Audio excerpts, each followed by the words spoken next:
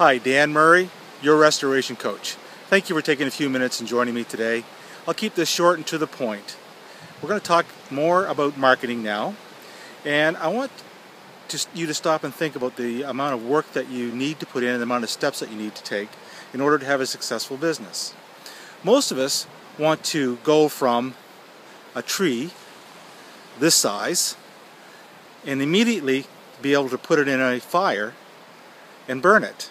Well, what we have to do is we have to chop it first, cut it down, cut it up into usually 8-foot pieces, and then we cut it up into 16 to 24-inch pieces for firewood, and then we have to split it, then we have to rank it, and then we let it usually air dry outside for a few months. Then it's ready to burn.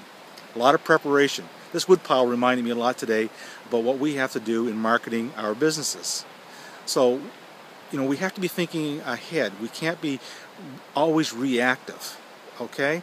Now, what I mean by that is when we're busy, especially in the disaster restoration and environmental remediation business, when we're busy, we stop marketing, okay? All of our focus and energy is spent doing the operations side of the business, but we always have to keep the funnel being full. We have to always be putting marketing efforts into the funnel, the sales funnel, so to speak.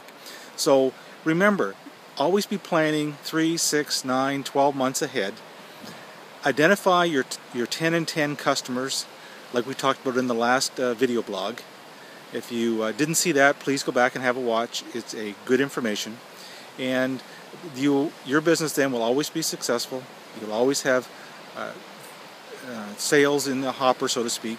And you'll be glad that you've reaped.